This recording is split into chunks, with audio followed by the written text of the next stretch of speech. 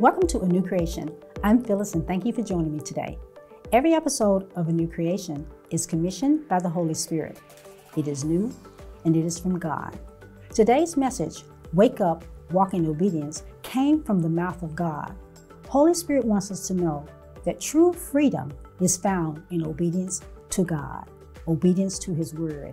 And when we study His Word, obey His Word, we find that He is even more open to teaching us His will.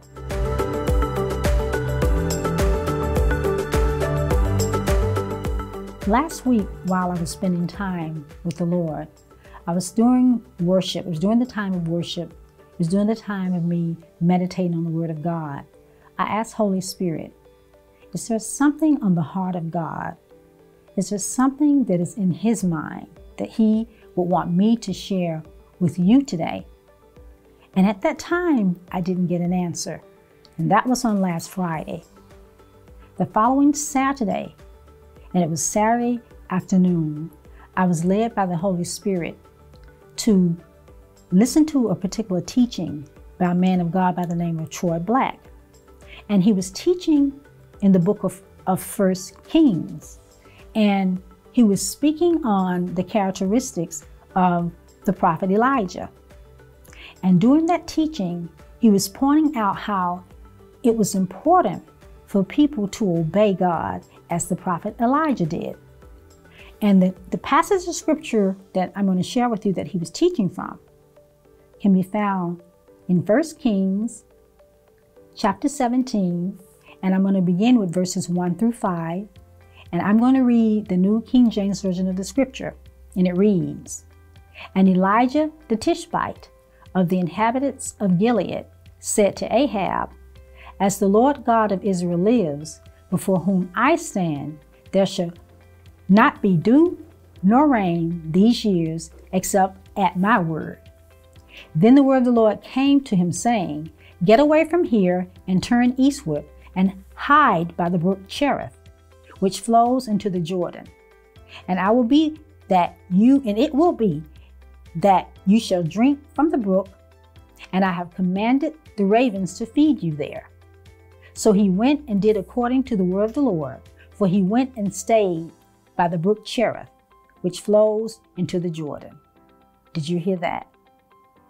The man of God was pointing out that Elijah, who's the prophet of God, obeyed God's commandment.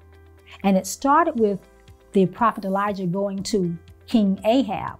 He's the king of the northern kingdom of Israel. And he went to King Ahab at that time, and he pronounced judgment.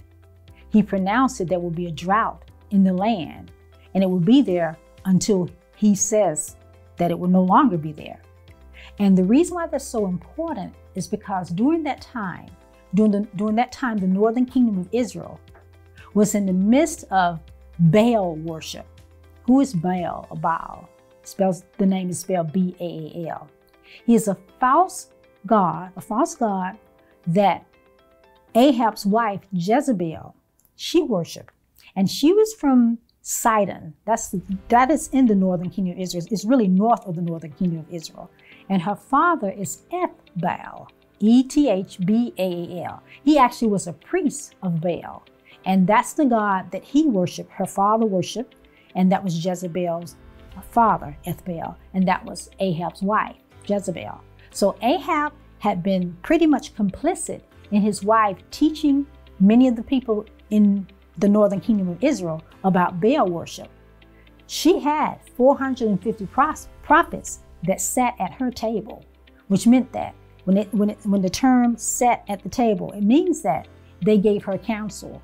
They were there around her table and giving her counsel about how she is to conduct herself there in the northern kingdom of Israel.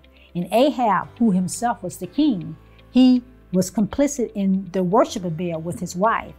And so God pulled a prophet, Elijah. Now Elijah was a Tishbite. At that time in scripture, there was no mention at all of the prophet Elijah. And this was the law of first mention. That's when something or someone is mentioned for the first time. That's what happened in this case. Elijah the Tishbite, he was mentioned for the first time in scripture at that time. And what he was doing, he was going before the king of the northern kingdom of Israel, Ahab, and he was pronouncing that there would be a drought. Now, after he pronounced that there would be a drought, he left. He was still following the instructions of God during that time. And when he left, he had another set of instructions that came to him. And these set of instructions can be found in the same chapter, 1 Kings, it's chapter 17, verses 8 through 10. And again, I'm going to read the New King James Version of the scripture. It reads, "Then the word of the Lord came to him, saying, Arise, go to Zarephath, which belongs to Sidon, and dwell there. See, I have commanded a widow there to provide for you." So he arose and went to Zarephath. And when he came to the gate of the city, indeed, a widow was there gathering sticks. And he called to her and said, "Please bring me a little water in a cup that I may drink." Did you hear that? Again, Elijah, he followed the instructions of God.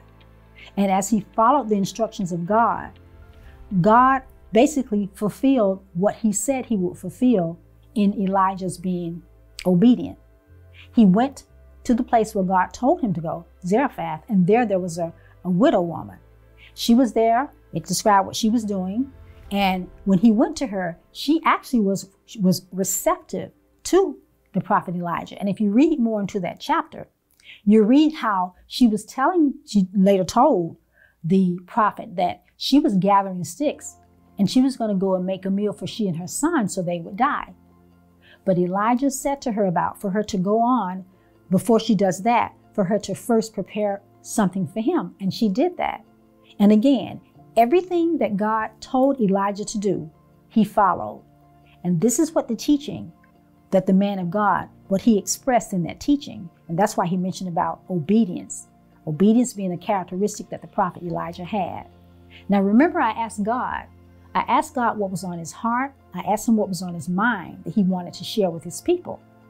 And I told you I didn't get an answer. Now, I first was in his presence on Friday with that. I told you about the man of God on Saturday afternoon and his teaching about the prophet Elijah. That Monday, it was Monday during the day, I had a notification to come up in my phone, and it was a notification of a teaching. Now, this particular teaching was being done by a pastor and a prophet by the name of Joshua Giles. And what he was teaching about prophetic provisions. Now, he was saying in that teaching that God provides for his people during times that are lean, during good times, as well as when times aren't so good. And he said it was prophetic provision because it's what you hear from God, when God provides for you. Now, pro means in place of, and themi means to speak.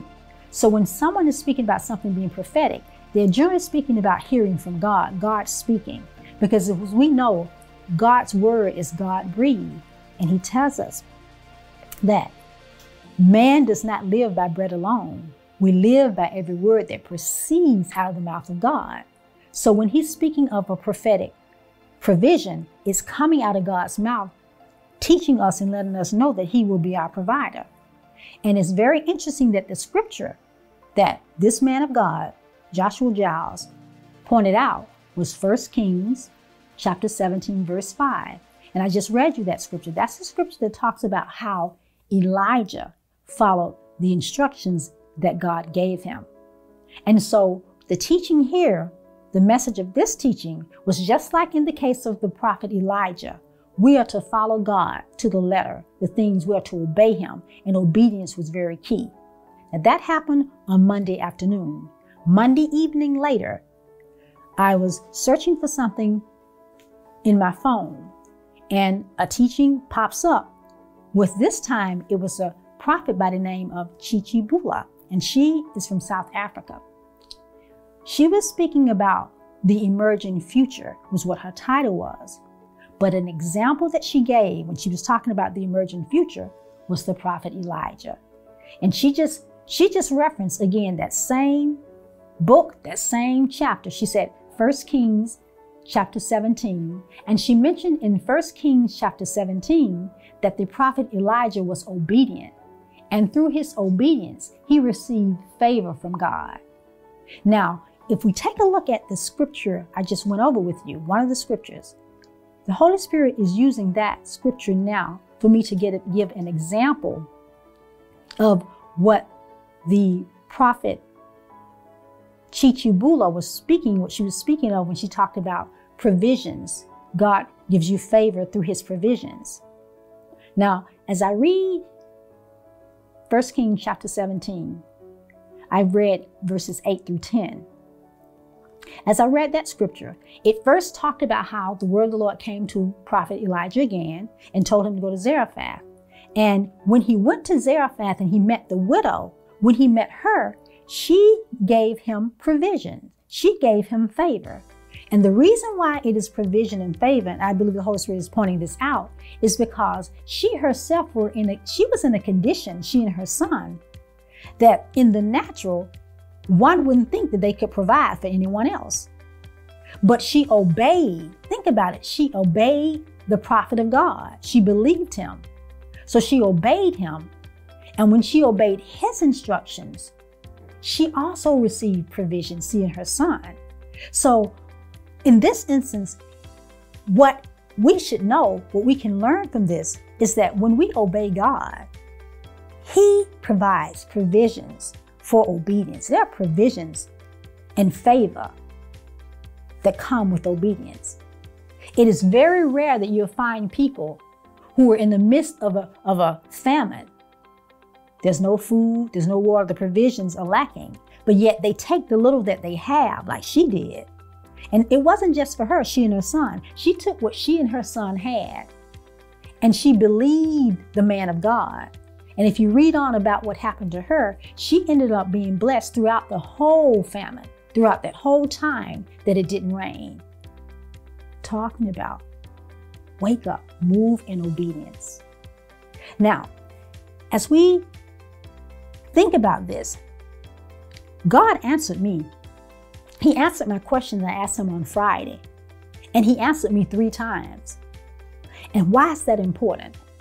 It's important because we need to know that when we ask God a question, just like I asked the question while I was in his presence, while I was worshiping him, because I wanted to know if there was something in particular in his heart, and now I know it is obedience to him.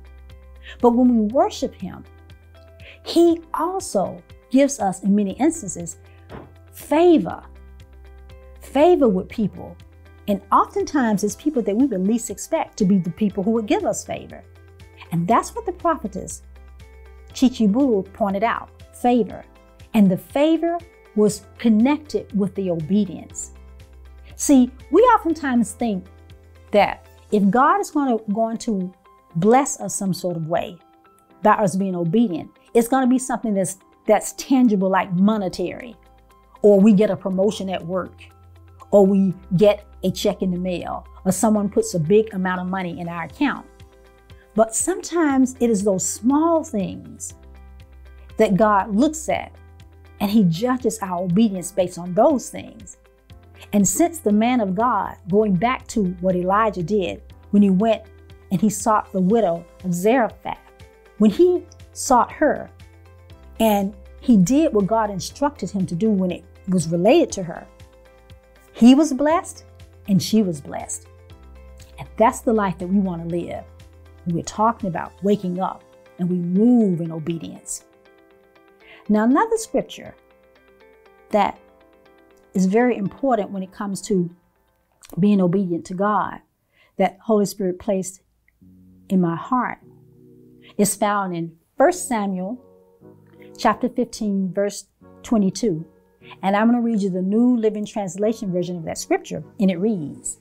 Now, let me give you a little background. This is a conversation between the prophet Samuel and King Saul.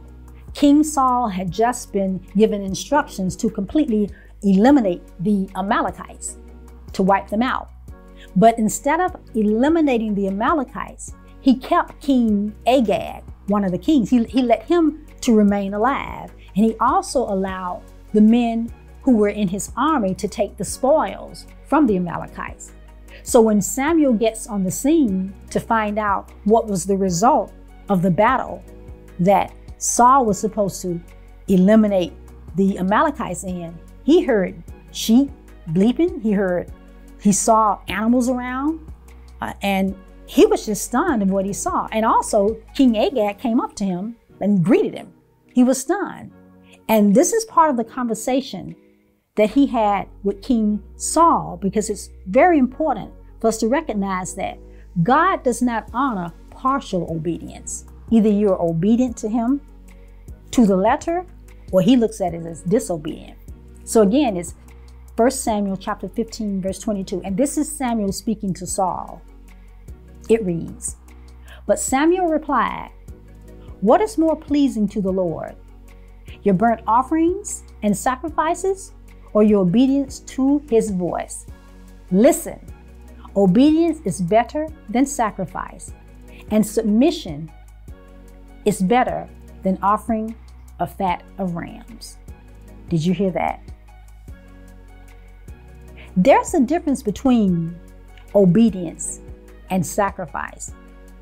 When you obey someone, you submit your will to their will. In this case, you're obeying God's will rather than your own will, and you're submitted to him. I'm reminded of a scripture in the book of James that says, "Submit therefore to God, resist the devil and he will flee from you." It comes with submission, and that's obedience. You submit your will to him. Sacrifice is when you give up something of yours that is of value. They're two different things. And what Saul didn't recognize is that he felt that he had obeyed God, and he was listening to the people, because he said the people, the men particularly in his military, wanted the spoils. So he allowed them to get the spoils. And he was waiting on Samuel. When you read that whole account, he was waiting on Samuel to come to him, and he got impatient. And he himself, meaning King Saul, was getting ready to do the sacrifice. Talking about wake up, move in obedience. So this is a very important principle. A principle is a law in the kingdom of God.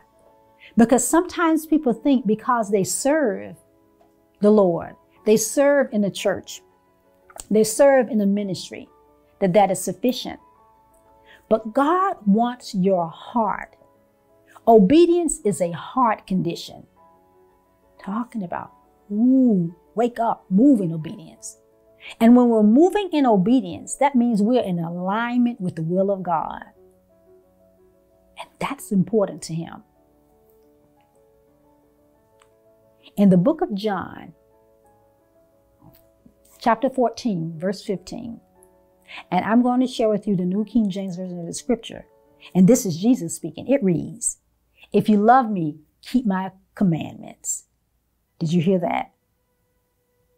If you love the Lord Jesus, he's saying you will obey him. You obey whom and what you love.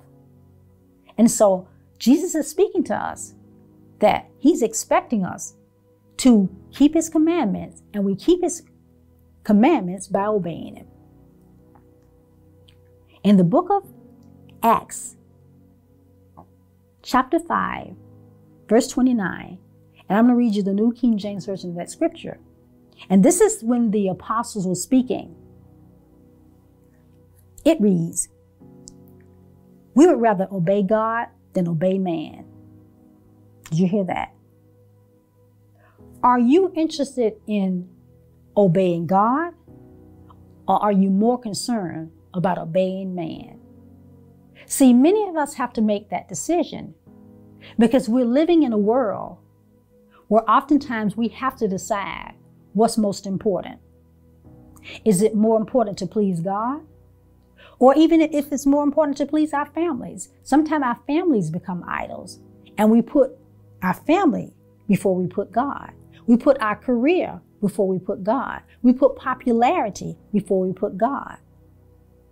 Obedience is important. Because in the case of with what King Saul did, King Saul's inability to follow God, to follow his instruction, was recognized in subsequent generations when we had the case in the book of Esther. When Esther had to go before the king, and she and many of her maids, they decided not to eat. They fasted because they were facing annihilation. Haman, the person who was coming against Queen Esther and all of the Jews, he was from the bloodline of the Amalekites. And if Saul had done what he was supposed to do generations earlier, they wouldn't have been facing a whole annihilation of a group of a nation. Talking about wake up, move in obedience. So our obedience have much further ramifications. Let me say that again. Much further ramifications than we even recognize. To us, it may be something small. See, in the case of Saul, he thought, it's no big deal if I let my men take the spoils. It's no big deal if I do the sacrifice myself. It's no big deal if I let King Agag live. Well, it is to God. And so it's important for us to recognize that we must obey his word.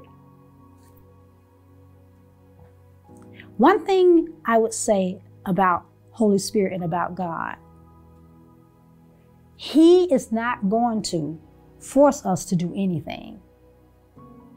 He is not going to run us down and drag us into obedience. He, with a still small voice, will instruct us. His word says, I will instruct you and teach you in the way in which you should go. I will guide you with my eye. God is gentle, he's kind, he's holy, he's righteous, but he expects us to keep his commandments. In the book of 1 Thessalonians chapter 5, verse 6, and I'm going to read you the amplified version of the scripture, it reads, so then let us not sleep in spiritual indifference as the rest of the world does, but let us keep wide awake, alert, and cautious, and let us be sober, self-controlled, calm, and wise. Did you hear that? Obedience is a heart condition, and it has a temperament. And in that scripture, Paul is writing there the different characteristics or traits of those who are obedient. And when we awake, we stay awake, when we stay alert, the outcome is that we will be able to hear God's word. We will be able to submit to him. And if we submit to him and hear his word, then we will thrive, even in the midst of a world where there's uncertainty. I want to speak to those today who heard this message. Wake up, move in obedience. And they know for a fact that God is speaking to them. If you're that person and you know that God drew you to this message, and you know that you need to walk in obedience and you need to be in his family, repeat after me. Heavenly Father, I thank you for this message today. I hadn't planned on listening to this message, but when I heard about obedience, I know that I have not been obedient to you. I believe that Jesus died for me on the cross, and I believe that you raised him from the dead. And I'm asking you to forgive me of my sins today. I'm asking you, God, to forgive me for being disobedient. I thank you. Thank you for drawing me to you today. Thank you for convicting me and letting me know that you still love me. Amen. Thank you for joining me today for Phyllis's New Creation. And remember, Phyllis' New Creation exists so that you will know how to apply God's word to your everyday life. To make today's message, wake up, move in obedience, is from the throne room of heaven. And the Holy Spirit wants us to know that If you love the Lord Jesus, keep his commandments and know that his commandments are not grievous. They're not. And if we obey him, we will be in alignment for his will for our lives. Phyllis, a New Creation. If you want more information, you can go up to the website. And there you can find out more about ministry opportunities. You can ask us by making a request to pray for you. You can download the form that we have for people who want to explore even some of the scriptures and the ministry opportunities that will be coming up for you. We invite you to go on the website and take advantage of the opportunities that we have there. Heavenly Father, we thank you for this day, God. We thank you for every person, every soul that heard this message. And we pray that every person that heard this message will open up their heart and sup with Jesus and Jesus with them, and they will walk in obedience. Amen. Have a wonderful day. If you'd like to sow today into my ministry, go to my website, PhyllisANewCreation.com. Phyllis, a New Creation exists so that you will know how to apply the Word of God to your everyday life. And also, be sure to check out my weekly podcast.